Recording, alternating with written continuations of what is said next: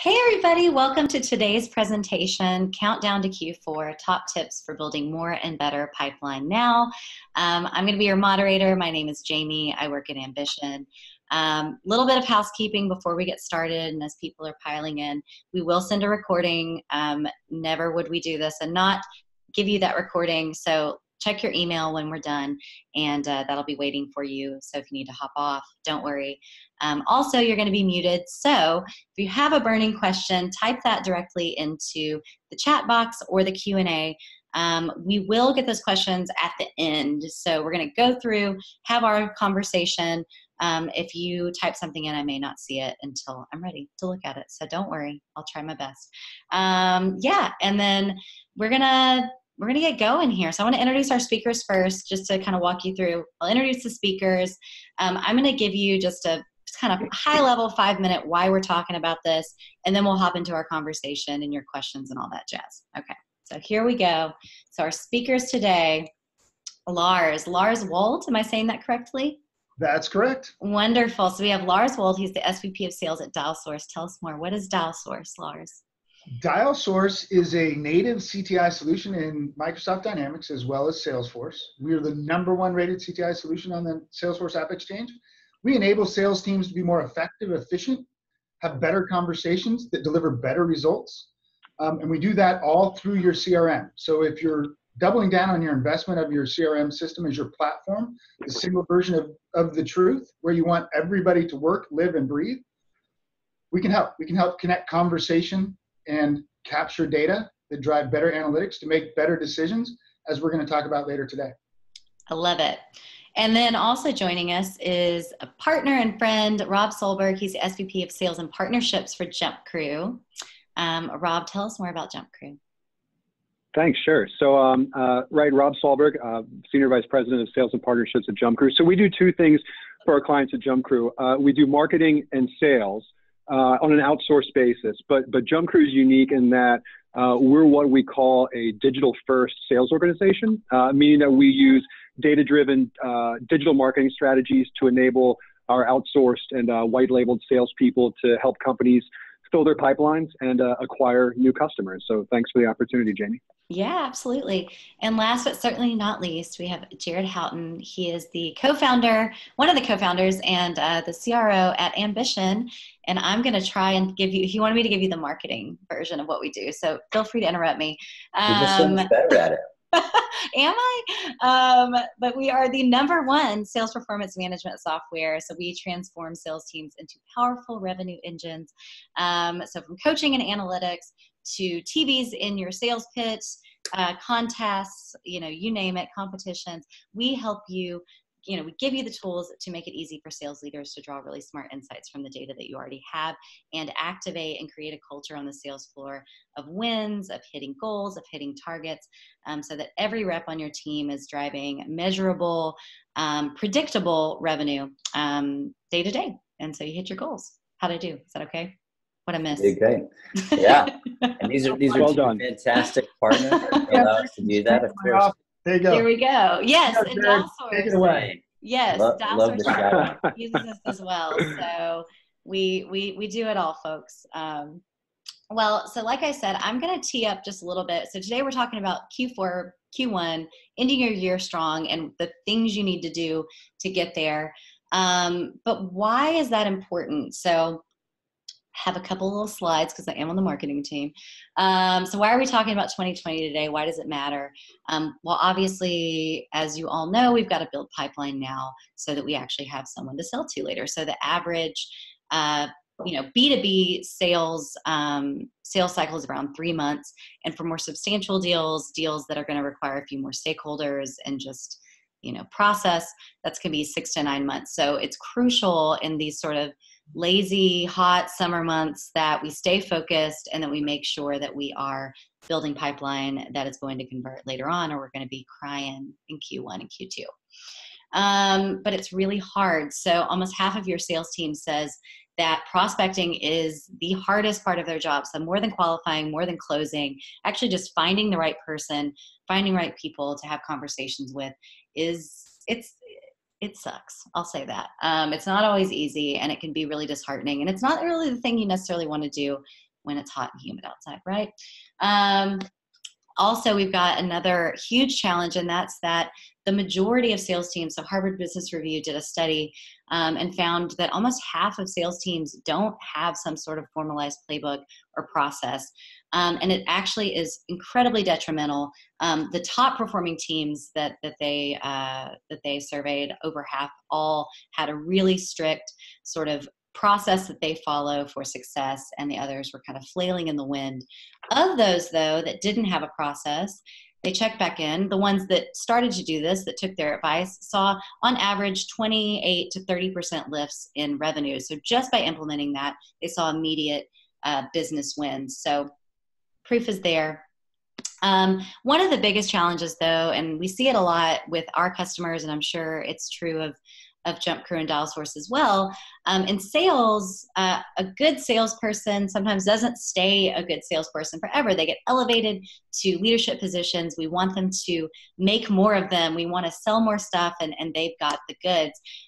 But what happens is that a lot of times they are not receiving necessarily the guidance and training that they need. So how can we expect our sales managers to deliver pipeline and know how to run a business just because they themselves knew how to sell things? So that's another huge challenge that we can talk about today. Oops, got ahead of myself. And all of that sort of lack of process, lack of training leads to a lack of efficiency. So salespeople are not spending their time on the phone selling. They are spending, less than 40% of their time actually doing the thing we need them to do because they're a little scattered and there isn't a process, which also leads to just poor prioritization overall of working the pipeline that we already have. So generating new stuff is hard, but we don't know how to work the pipeline that we've already got. And 62% of B2B companies say that just their biggest challenge is lead gen. It's our ongoing job and struggle. I'll be working on some other project and it's like, oh wait, okay, we gotta, be reactive and move. And so it's the constant back and forth, and it's a goal that really the entire company owns. But who really owns it? Sales and marketing. But they don't get along. A tale as old as time, Beauty and the Beast. I'll let you decide who's who. 1 in 4 companies say that their sales and marketing teams are not aligned. And it's not really because they don't like each other. It's just that they have different ideas of what quality looks like, what the conversation looks like, and a lack of communication is happening. So all that in summary, we have poor processes, we have poor prioritization, generating pipelines just hard to do. And then the teams that are responsible really for pulling the weight don't agree on what needs to happen. So guys, we got a lot of problems to solve today, but I'm really confident that you can do this. So I'm going to stop sharing my screen. I'm going to go just to the 4 of us. We're going to hash it out. We're going to spit some knowledge. I'm going to start with you, Rob. Who's Beauty and the Beast? Let's discuss. Yeah. We'll do a poll. I'm already getting marketing. Will send an email out, and you guys, you just let me. I think the sales guys know who's who. I like it. I like the idea of a poll. It's good. It's good exercise. Okay, we'll do that. We'll do that later. But I want to go ahead and hop to the questions. We do have a lot to get to. So, obviously, the whole thing, I feel like it's sort of this domino effect, that lack of process. This is something that I know you, Rob, that your clients come to you largely because they're like, we need a team. We don't know what we're doing. Help us figure it out. Help us scale this. So in your estimation, why do you think so many teams are not adopting a process? Why is that so hard to do? And really, what can teams do to start doing that today? Like what's an entry point into just getting a playbook and sticking to it? Sure. Yeah, it's a great question. So I think there are 2 really big pieces here why people struggle with process. I think number 1, it's just a lack of acknowledgement or general understanding that process is critical to planning and scale. And I think that that's just an unfortunate state of affairs, that people don't really understand that process keeps everyone organized and moving quickly. I think the other thing is that there's a lot of general misunderstanding about who owns the process. If you're in a company that's pretty large, maybe you have an ops team and a sales ops team, in which case that's great. They're probably owning the process. But whether you've got an ops team or not, I believe that process definitely starts with sales leadership. because we're the closest to the action. So the process needs to be sort of born from our ideas and experiences. So if you don't have a process in place as a sales leader, my recommendation would be to look at your own process as a sales professional, and write it down. Look at what it takes to get a deal from lead to cash, and compare that with your top performers. Identify any commonalities to work towards standardizing the process. Roll it out, train against it. And make people stick to it, because I think that efficiency comes from process and everybody sticking to it, and that's where deals begin flowing at the same pace, because everybody's using the same process. Totally. Well, and when we talk about process and just sort of like, what does that mean? What are the components of it? What are the actual elements on a daily basis? The tools, we'll get into that a little bit more, but what is sort of like the best multi-channel approach? I mean, that's kind of a huge question, but what are those elements that a sales team or a sales manager needs to be aware of, and that those reps really need to be using at their disposal? This is a mix of, is it more email? Is it more time on the phone? When the chips are down, what do we do? And this is kind of an open question to everyone. What is that silver bullet? What does it look like? Is there a silver bullet? Silver bullets are pretty tough. I don't know if there is one. The process is always multifaceted. It's how did they get to us? Who's marketing to them? Was it a cold call from an SDR? Is this an old opportunity? Did they buy from us before? There's so many different ways the process can be affected. For me, I think about our SDR team and someone that's engaged with our marketing content, be that net new or they've known about us for a while and been following that. One of the most critical things we coach in the process is our time to first conversation.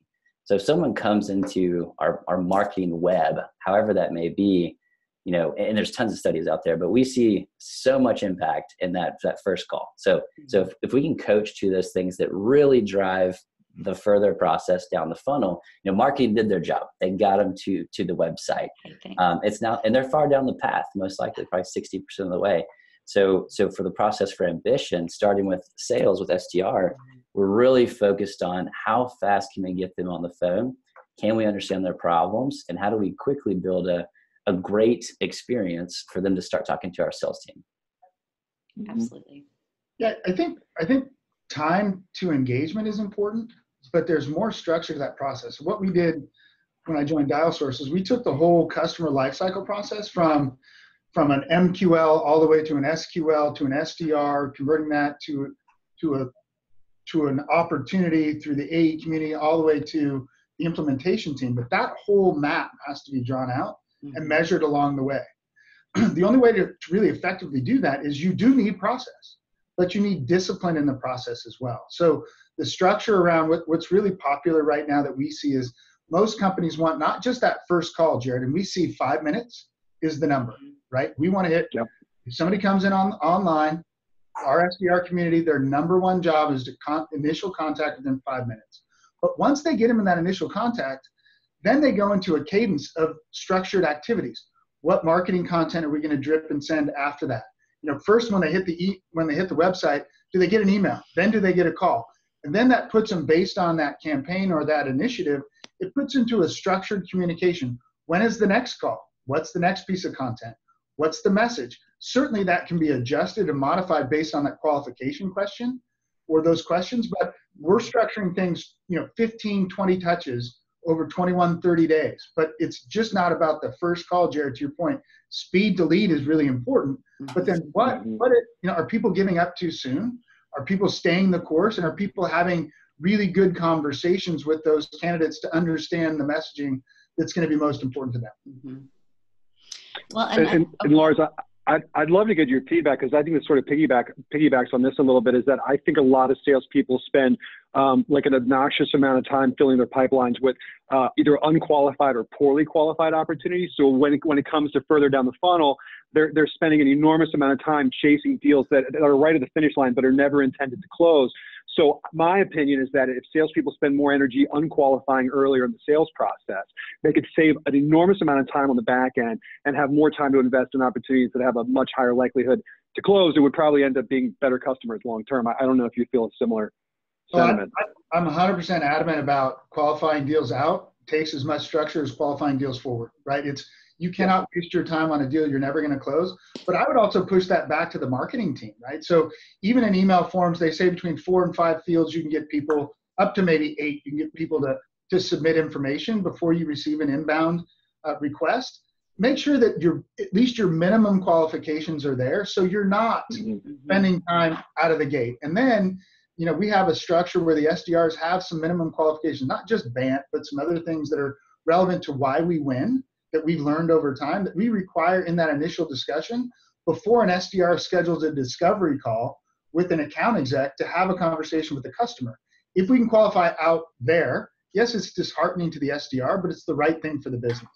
And then once it goes into the AE, how effectively are you managing those folks? Are you looking at their pipelines? How many deals you qualify in? How many deals you qualify out?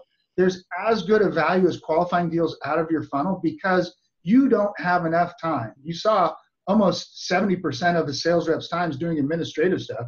I would equate 20 to 30% of that as working deals, to your point, that are never going to close. There's simply not the time. Well, and I think that 100%. brings us to a really good next point where we're talking about obviously improving efficiency. Lars has, tons of experience with talking about like, hey, we had to go in and break this down and say 5 minutes is the key. What, like I said, we have a huge problem with managers not being managed, rather, or we're just sort of expecting them to magically know how to take that giant goal now. They may have been really good at managing their day, but they don't know how to work backwards from sort of the North Star. This is something I know we talk about a lot, Jared. I'm not putting you on the spot. I'm totally taken aback by this question that came in regarding. Oh, I know. I tried. I don't know if everyone can see it actually. So I might hold on to that. He's getting compliments. Just say that. Rob's got an admirer, and it's anonymous. So take that. I'm frankly jealous. I think we know who the beauty is. Probably my wife. Aw. She joined. Good. That's great. Rob is the smartest one on the panel. Yeah. But my next question would just naturally be, how do we coach these managers to identify what that sort of weak spot is in the process? So maybe we have a process, we think it's good. The time to reply being a huge one. In a past sales job that I had, I remember ours was like, 15 minutes and it went to 5, 6, whatever. We constantly were watching that. But then it blossomed into what Lars was talking about, where you've got to know, the quality, you have to get as granular as, did we put the right, form on the right page, did this blah, blah, blah. So how do you sort of coach a manager to be innately aware of where the weak spot is in the process once you have one? Yeah. I don't know if that was for me or not, but Whoever. I think Lars spelled that out extremely well. I mean, there's so many things that have to happen as you move, a lead into the process. And I think unqualifying is a huge coaching opportunity. And ultimately, everyone's trying to close revenue. Everyone wants to do that. But the ways that I and that Lars and others are coaching those reps is working backwards from each of those steps. Like, hey, I have a great pipeline. Well, let's look at it. All right, 70% of that's unqualified. Okay, that's a coaching opportunity to talk about why these things aren't real pipeline opportunities. And of course, moving that forward to what are the real ones? How are we focusing on getting those next steps, which ultimately is going to continue the process down to close one revenue for the business. And ultimately, a better relationship between that rep and that manager being open to coaching. It's understanding, hey, I did this as a rep, but as a leader, here's how I coach that rep to now, understand what you did naturally that really worked, working that backwards, teaching them how to actually coach to that and unpeeling that process every step of the way. Awesome. Well, obviously the modern sales leader needs tons of tech to do that. We all represent technology companies or companies that provide a specific service around enablement and making sure that these leaders have what they need. So outside of just a CRM that's holding all the data and good data hygiene and people tracking things effectively, which is hopefully what I love. I could talk about that all day. What does that kind of that modern sales stack look like? What do you need to, take that process, digitize it, and actually make it something actionable? And I know, Rob, we sort of chatted about this. What does that mix look like when sit down with a client, like if, look at what they're using, like what would you say they absolutely have to have? Sure. So I feel pretty fortunate at Jumpcrew because we support so many clients of different shapes and sizes and verticals and categories that I've touched like almost every sales tool that's out there. So I feel pretty fortunate about that. And you touched on it, and I hope we don't have to really belabor it, but if you don't have a CRM, gosh, I don't know what to tell you. I mean, it's a little late in the game. Preferably one with some automation would be beneficial, just to make sure that the reps are doing something. And Lars already mentioned the sales cadence, and there's a way to code that in so the reps don't have to be creating their own emails on a one-off basis. It's just not scalable. So something with automation would be great. And then I think you definitely need a capable voice solution. There are a lot of great solutions out there. I think Lars may have the inside track on a pretty good one as well. But something that obviously records calls, that has excellent reporting and visibility, something that maybe has a deeper level of intelligence and that can definitely write back to the CRM so you can log activities the right way, I think is pretty critical. And then I think it's definitely impossible to manage the business without some sort of insight or intelligence tool. So at Jumpcrew, we use Domo to see everything from speed to contact, like we've talked about, to visualize the entire sales journey. Definitely the number of touch points to close, the duration of the sales cycle, particularly where deals are being won and lost along the way is important. So Domo's been super powerful for us, and I love the way it presents my data for my teams.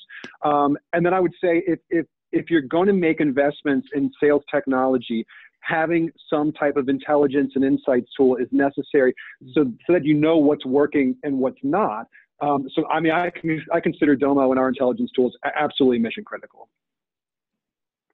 Any other thoughts, guys? Yeah, I'll start with that. I think somewhere along the way, everybody started with this view that the CRM would be the end all be all. And I think as you look at a leader, right, the leader needs the data to drive the insights, to coach the folks through Ambition or whatever other products you're using to drive the right behaviors.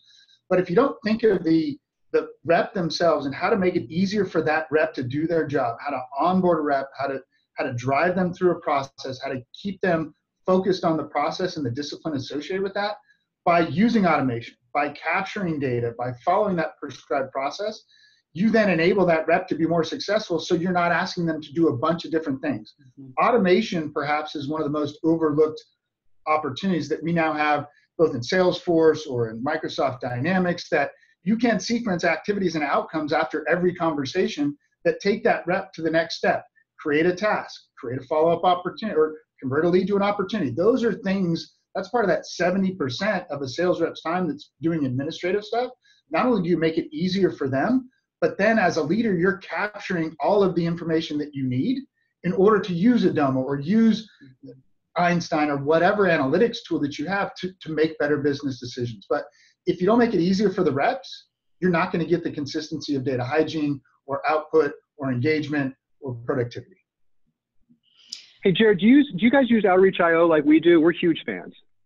We do use Outreach. We use a number of technologies like them as well. I mean, Dialsource is a great partners of ours, but basically exactly what both of you guys just said. It means having the right tools to take things out of the rep's job that ultimately are manual. And these types of tools we're talking about really kind of daisy chain this process together, making the data input more clean, hygiene easy, or hygiene accurate, making it easy for the rep, which ultimately allows the manager to have a better coaching conversation. If you don't have the data, like Domo, that's critical. But if you don't have the right steps in the process to get to good data output in a BI tool like Domo, it's impossible to move the rep forward, to move the lead forward, and ultimately coach the process.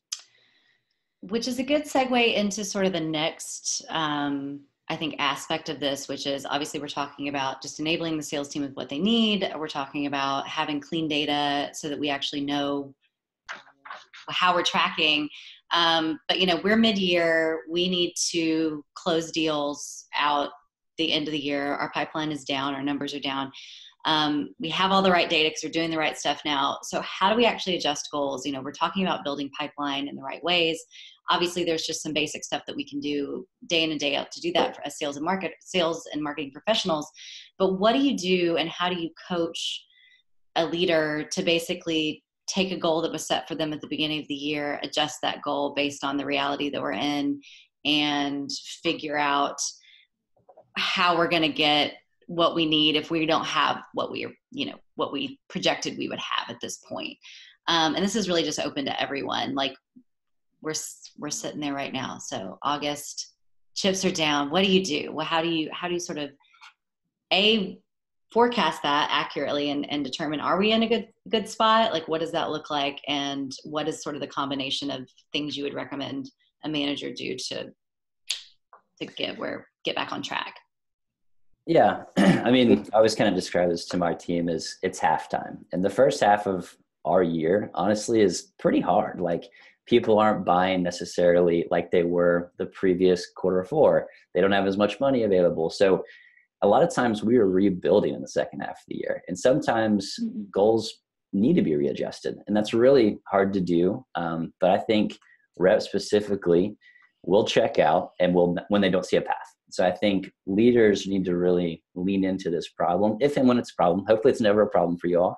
But I'll just say, me, for example, mid-year, you have to kind of have a reset and a revamp and kind of a relaunch, if you will. So if there's ever a time where you're trying to coach your team to an impossible goal, change the goal. Like it's your job to readjust the plan and to provide a path to them having success.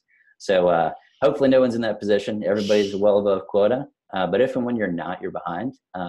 Lean into that, own it, and ultimately give that person or persons a path to hitting the number. Because it's been possible, they're going to check out. Yeah. Jared, if I may, the other thing that I would do is, that may be a lofty goal. There's still a chance. It's only halftime, right? I mean, you could be down in the Super Bowl by a bunch and still come back and win, hypothetically, right? Yeah. Look at the Falcons. And there you go, right? But if you take that and then you chunk that down, what were the behaviors and what were the activities and actions that drove the outcomes traditionally? Or where's the market going? What things do we see people need to focus on?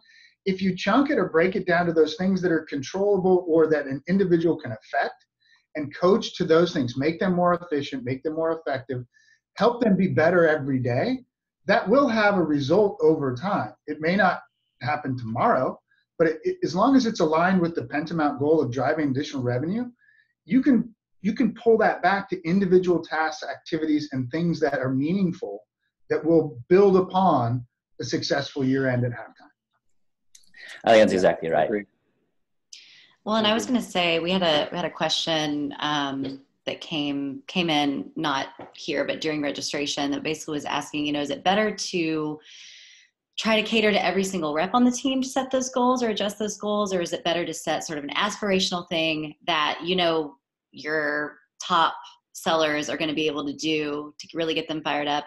Or is it better to set maybe a less ambitious goal that you do think every single person can do? I mean, I think Jared kind of touched on it with morale. You don't want your entire team in the Super Bowl, to check out, or half your team to be like, we don't care. This is impossible. But how have you seen that work? I mean, what is that combination of sort of, I guess, catering to each person on the team, but also looking at just as an organization, we've all got to get to the next step look like? So I've found personally in my experience that if 80% or more, 70%, your business better than I do, but if the overwhelming majority of your salespeople are hitting goal, it's probably time to adjust that goal upward. I don't think there's a functional business out there where every single salesperson is hitting goal every month. I just don't think that's the reality of it. I do think there's a tricky dance between, ambitious and achievable. And then I'm a huge fan of stretch goals. I don't know of any salesperson out there who's not expecting for goals to change sort of in real time as you work through the year. And I think that figuring out what motivates your team on an individual basis or a team basis really is critical. We spend a lot of time at Jumpcrew taking surveys of our sales reps and figuring out what it is that motivates them. And the interesting thing about Jumpcrew is that most of our team here wants a team goal. They really like to win and lose as a team. So we find people at the end of the month, at the end of the quarter, who are at quota, chipping in to help the people who are sort of falling behind because they want to win that trip to Topgolf, or they want the canoe trip, or they want to do that with the team, which I think says a lot about culture. So I think you've got a responsibility as a sales leader to figure out what motivates your people, and then how to get them all on the same page. Just outside of quota in general, just what gets them going when the deck's sort of stacked against you mid-year. Yeah. Well, and obviously here at Ambition, just the nature of our business, we obviously talk about motivation, incentives, all that kind of stuff. It's integral to our customer experience. So Jared, specific question for you. I mean, I think that was a great segue into this one. So are there different incentives that you would, I guess, dole out for a pipeline goal versus a revenue goal or a closed one goal? Do those things look different? If you're going to do, let's say, a competition or a contest, is the structure of those going to be different for generating pipeline, or how does that kind of work? Does it matter?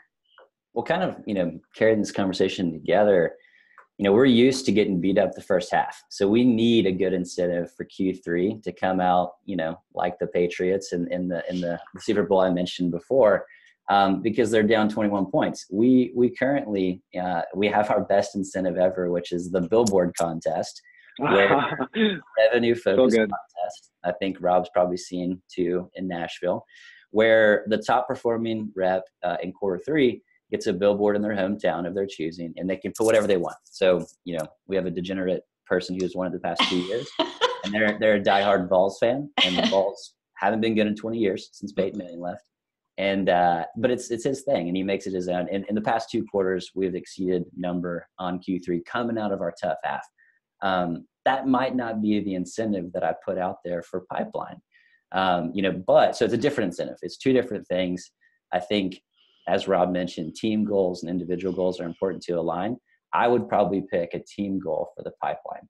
Hey, if we hit X, we're going to Topgolf, or we're going skydiving, or we're doing something. It kind of gives that 80-20 rule, your top performers, a reason to help their peers, to get everybody kind of up to spec, to hold them accountable. I mean, they're teammates out there. So for a pipeline goal, me personally, I probably would put some sort of team incentive out there that allows them to bond and build and do something as a group. I mean, what about interdepartmental competitions? I want to go to top. Hey, marketing's got their goals. I think we can jazz it up. All right. This is a really valuable webinar for me to be on. I like this. She's locking in. You're recording this. Yeah, exactly. One of the things that we did this year is when we looked at the overall incentive program and plan, that I told you we started by mapping out the entire customer journey or customer life cycle. And we looked at different organizations like marketing or our customer success team or our implementation team. We actually restructured the sales compensation program to make it available funds to incent our marketing partners to give us better leads, to incent the implementation teams to carry the ball or pick up the ball earlier in the process so we could focus more on the selling effort. And then for our customer success team that may have not participated as actively in net new pursuits, for them to all participate in a shared team atmosphere. So part of that's compensation. The other part really is that camaraderie, but it starts with what is the end journey, what are the outcomes, and who plays in that, and can get them all to buy in, and can you give them a nudge or an incentive or a reason to care more. Exactly. Well, and I think, again, this segues really well into my last little point earlier, which is the sort of cats and dogs, marketing and sales, and staying aligned, and I will say, full disclosure, I really do think we have a wonderful sales and marketing alignment at Ambition. I feel very, very fortunate because I've definitely been in the opposite situation. But, obviously to Lars's point, it is a shared goal. Pipeline is not something that sales leaders need to own in a vacuum, or marketing needs to own in a vacuum, or inbound and outbound are completely sort of agnostic or, separate from each other. So when we see these stats that 1 in 4 teams are misaligned, I kind of just want to open up the floor and ask, why do you think that is? Where is that breakdown? Is it in process? Is it communication? And then what are some of the solutions? Why are we not talking? Or what do you think the crux of sort of the misunderstanding is? Because I don't think it's because we're just different people. Most marketing people or salespeople have done both jobs at some point. So what do you think it is? Why are we misaligned? What are the very specific points in which you think marketing could be more helpful when it comes to generating pipeline? And just lay it on me. I want to learn.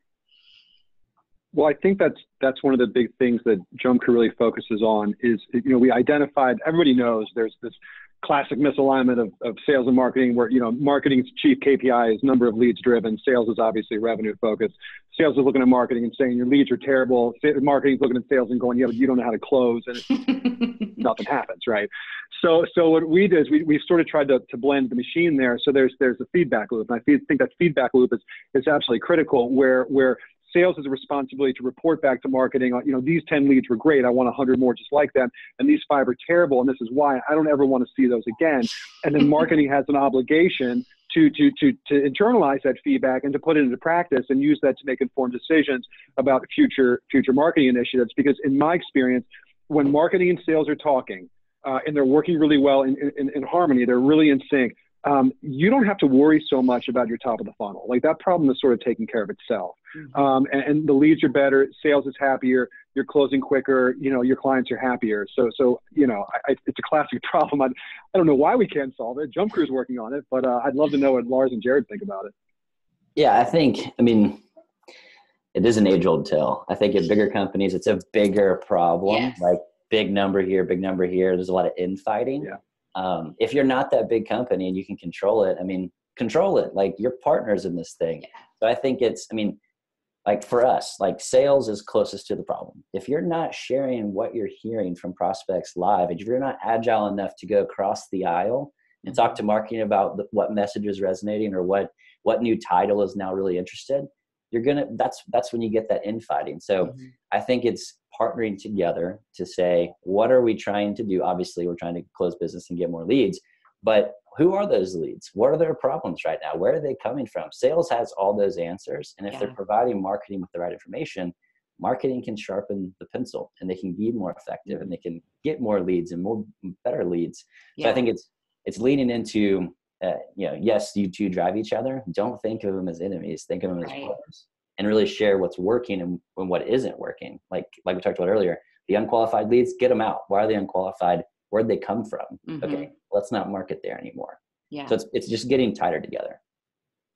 I think there's simply 3 things. One is marketing should be aligned to the revenue goal, in my opinion, right? If you can agree that the outcome of everybody in this customer life cycle is to deliver revenue, that's number 1. 2 is to make sure you capture the data because data has power. So if that was a good campaign or not a good campaign. So you have to make it easy for the reps to capture that data. And then you simply have to have a conversation, right?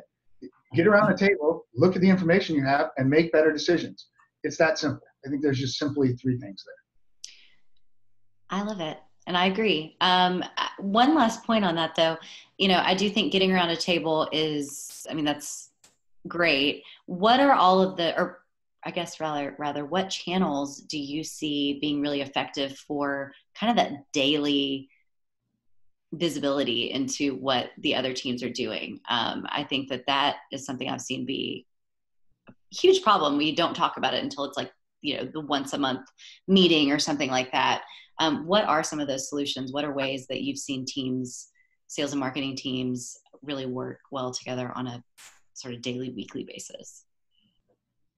I have teams here where sales and marketing actually get in a room once a week and review, the previous week's inbound leads. And they've got a working sheet and they throw leads in there and they red light, green light them. And then they make some notes and we get in the same room and we talk about it. I find that when there's that type of communication, it's not competitive or, no one's getting their feelings hurt because we're sitting here working towards the same goal. So here's what went really well and I'm really proud of this and I'm happy about it. And here's what didn't go so well. Can we work together to figure out why it's not? Cool. Get in a room, guys. Let's hash it out. Let's figure it out. Get in the ring. Get in the ring. No, that's so violent. All right. So kind of the last bit. So we've solved all the problems. Sales and marketing are aligned. We're going to sit in a room every week. We're going to talk. We have processes in place.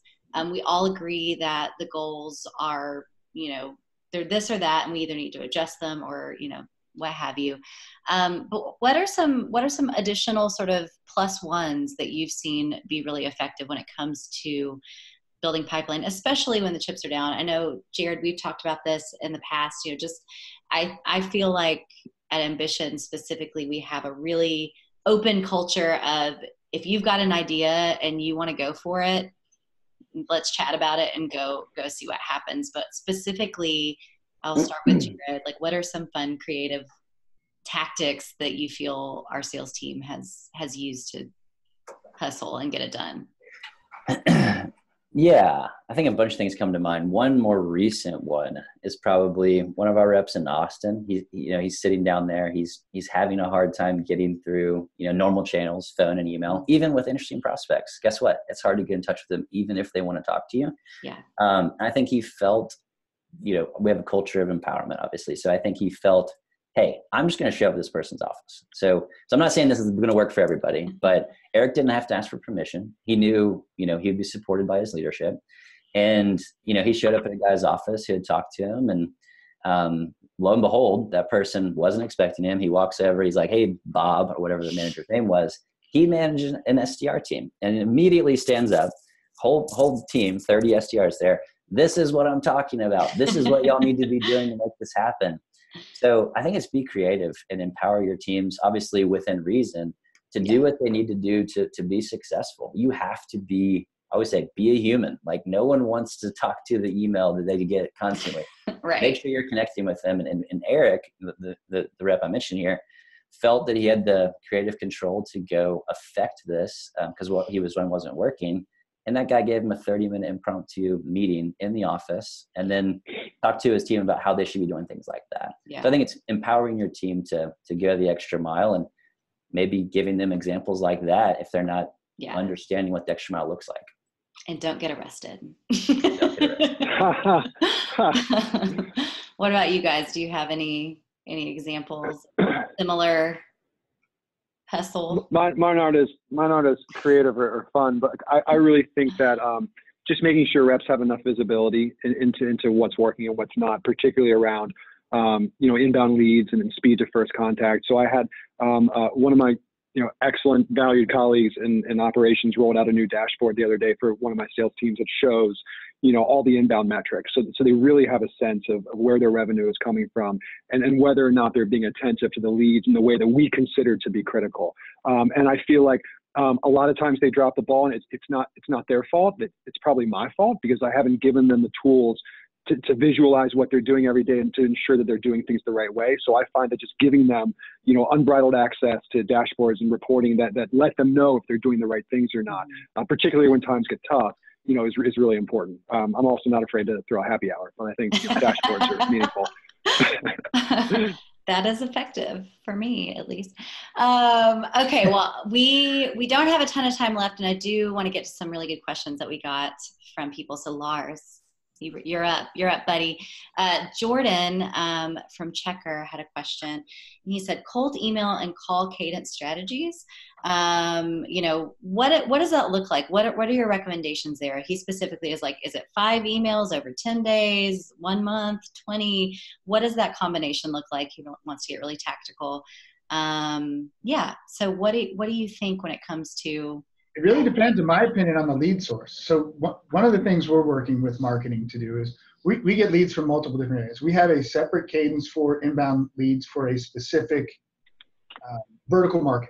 We have a different cadence pre and post events, and that can even be shaped if it's ALSD, a sporting event, or AISP, or Associated Inside Sales Professionals. Those cadences are defined based on who the target prospect is, what we expect as an outcome of that investment. So they can vary. The flexibility now in the market in different tools that are available like Dialsource is you can create a cadence within minutes, and you can add content to that that's relevant literally within minutes. It's no longer this full-blown structured, this effort's going to take me 3 days to prepare for this whole thing. It's like, no, okay, let's get together. Who are we talking to? What's our message? How often do we want to communicate with them? Is it a small to medium business or somebody we want to touch 5 times? Fine. How many emails is that? Is there text message associated with that? Is there voicemail? Is there voicemail we want to create? Or how many phone calls do we make? We go as much as 21 touches and as few as 5.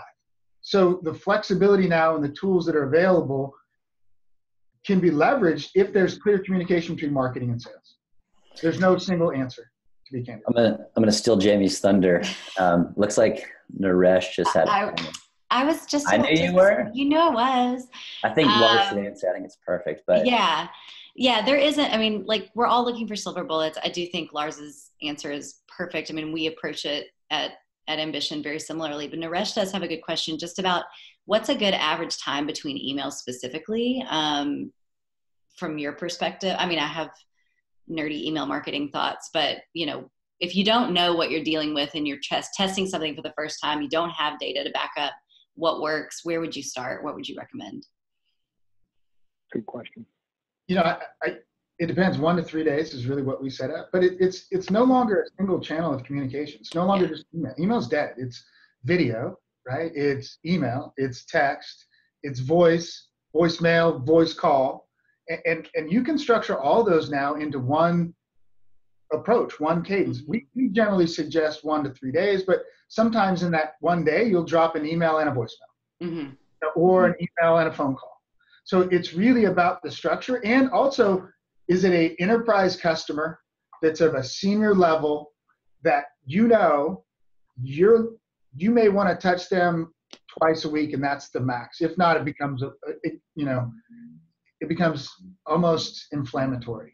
So you really need to be thoughtful about who you're going to and what message you have and how receptive they are to that message. But there, again, just like there is no clear definition of how many times you need to engage somebody before you walk away, that's going to be somewhere they say between 12 and now 18 touches. But it could be as few as 5 if you're really just getting in and out for a particular event or one particular engagement. Well, and this topic leads us to our next question in a really clear way, which Thomas had a question just about what's the role of SMS. And I think I would argue email is not dead, but to Lars's point, correctly, a multi-channel approach, email cannot do it by itself. Phone can't do it by itself. In-person can't do it by itself. You've got to have everything kind of playing in concert together. So where does SMS lie in this? And just texting, not SMS as a marketing channel, but as like a, hey buddy, what's up? How do you guys use it? Do you use it? What are your thoughts on it? Lars, I'd be curious to punt to you first, because I think you have a unique kind of approach and an understanding of whether or not this is working earlier in the process. I don't believe SMS, while the function and people are accustomed to it, those that you have relationships with, like Jared, the opportunity that we were working on most recently, as that opportunity evolves and the communication becomes on the regular, text is very well received by both parties and a really effective communication vehicle. Early in on the marketing side or the early prospecting side where there's not that defined relationship, my experience has been customers are not as accepting of receiving text messages from strangers. But once you're no longer a stranger, it's super powerful. But that again does not have to be clearly defined as well. It's, Jared, you and I text, right? I mean, but we also text the same prospects and customers, but that wasn't, I can tell you, through the marketing engine or early in the sales stage or sales process. It was once that relationship was established that it became the go-to form of communication for immediate answers and updates. Yeah. So it has a role, but in my opinion, that's further down in the sales engagement or relationship process. So I didn't want to negate anything, which is why I asked you to go first. But I agree 100% with Lars. I actually have a rule, like pipeline. It's not a real opportunity until you're texting. Like you have to. In today, for at least our business, you've got to have the ability to text your champions and your buyers. And if you don't, you're probably not their vendor of choice in the process. You have to have that relationship. But the marketing side, it's probably way too early to text. I would not recommend it. That relationship Lars is talking about is critical. And I think you have to be able to know someone and be relational before you go to SMS. Yeah, I would totally agree with you. I think you can use text as a marketing channel as a transactional piece, but not as a, hey, what's up? This is me. Are you going to be at the meeting tomorrow? Yeah, that's right. Too soon. Okay, we probably have time maybe for 2 more, but let's see. What's a good one here? Okay, actually, I like this one. I have this one assigned to everyone. Ed wants to know, what are just the latest trends in prospecting methods? So we just talked about, hey, maybe don't just randomly text people you don't know very well. Imagine that. I think any woman on earth could tell you that. But yeah, what are some trends? What are some methods that you guys see when it comes to just cold outreach? Because we do know that's just the hardest thing to do. Nobody wants to really do that. I'll jump in here. So prospects are smarter than ever. They already know who you are, even if you don't know that they're looking at you. So when they engage, I think you have to know who you're talking to and why you're talking to them, but ultimately why they're talking to you. Like, solve their problems. Don't talk about your product. In that discovery, in that first touch, they're already 60+% of the way of buying a solution, especially if they're coming inbound. So be careful with qualification. Like, obviously you have to qualify, that's critical, but focus in on the pain. Why are they talking to you? And what have they found? What are they looking to learn next in the process? Don't try to sell them out of the gate. That will be a turnoff, because they're very knowledgeable. They've read G2 Crowd, they've on Capterra. They know what's up. They know what your customers think about you. So open it up to them. What are you here to learn? Not, can I schedule a meeting with you? Solve their problems, and you're more likely to build that relationship Lars and I are talking about, and building the permission to text them in the process later. That's my thoughts.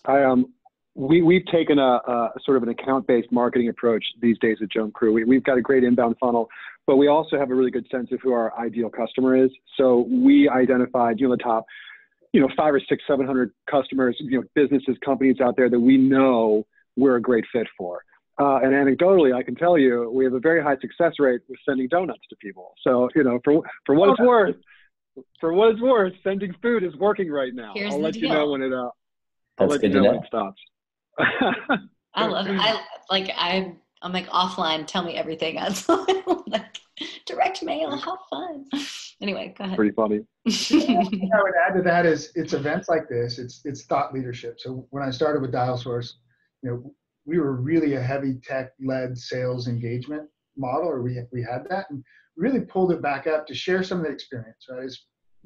I spent quite a bit of time in the sales industry and in the tech industry, and we moved it to things that are relevant for many, like this webinar, like digital sales transformation, and sharing a common story that everybody can relate to, because there are many tools out there, but you don't look at purchasing a tool until you've got your objectives, until you've got your sales process, until you have the right people. You start looking at a solution because you simply don't know what you're trying to solve for until you have that foundation in place. So spending time with webinars like this, or events and thought leadership to engage and get the right inbound engagement, and then simply when it becomes just straight up cold calling, you just got to have better conversations. You got to be able to listen to calls and coach your reps on having better conversations and more compelling events that are focused on not your product, to your point, Jared, but to the solutions you solve and the outcomes you deliver for your customers. Yeah. I always like to say to especially from an outbound motion, know who you're calling and why you're calling them. If you can't answer those two questions, you're not going to solve my problem when I answer a cold call. So just know that, like, you're there. Like, I only talk to you if I'm on the receiving end, if you're solving something that's currently a pain point. So do deep discovery, understand what your solution solves for. Don't talk about the features, talk about the problems you're solving with those features. Totally. Yep. Guys, I could talk about this stuff all day, or I could listen to you talk about it all day. This is really fascinating. I think it's really helpful. I hope that everyone on the line enjoyed it, learned something, got some actionable takeaways. We'll send the recording. Rob, I know, has something to tell us about JumpCon. I didn't really talk about that. That was terrible. You really set me up for that one. Yeah, That was great. Rob has something to tell you now. Go ahead, but we will send information he's about to tell you in an email as well. So shameless plug, Jumpcrew is very excited to announce that we are launching the first ever digital sales transformation summit, where we're going to talk a lot about what we're talking about now, strategies to acquire new customers, being in your buyer's path, digital lead generation as it relates to sales, the alignment of sales and marketing, everything we talked about today. We're hosting it in Nashville, Tennessee, where our headquarters is. It's on October 24th of this year, 2019. We've got some awesome speakers. Rand Fishkin, the founder of Moz, arguably the godfather of SEO. Alden Mills, ex-Navy SEAL, invented the perfect push-up, if you know what that is. So there'll be a lot of people there talking about sales and how to integrate sales and marketing to grow brand awareness and revenue. They'll be signing and giving away books and all sorts of stuff. So we got speakers from Twitter, Salesforce, Outreach, IO, Sales Hacker, iHeartMedia, on and on. So for everybody on the webinar, and Jamie, I think you're going to send out a follow-up email with this. Okay, awesome. So for everybody on the webinar, there's a code. The code is Ambition to get 35% off your tickets. The first 10 people will get to register. Will get invited to the VIP networking mixer the night before. That's right, Jamie. You can come too. Lars, Jared, you should come. We'd love to have you guys. It's going to be a blast. It's going to be fun. If you haven't been to Nashville, it's a party city, so it's going to be a lot of fun. But thank you for giving me the opportunity to shamelessly plug the event. Yes. Yeah, well, we'll all be at the mixer too. Lars, you're invited as well. I'm coming. Lars is coming. Awesome. We're all going to be there. Surprise. We'll send you that information. We are hosting something the day before for our own customers. So if you're a customer, more to come on that. We'll spread the word out there for all you guys and get that in your inboxes as well as this recording. But let us know if you have any questions. And have a good day. Thanks, everybody. Thank you, folks. Enjoyed it. Lars, I have shirt envy right now. It's Hawaiian Friday. There's really good shirts on this. It's Hawaiian Friday. Aloha. Aloha, ladies and germs. Aloha. See you later.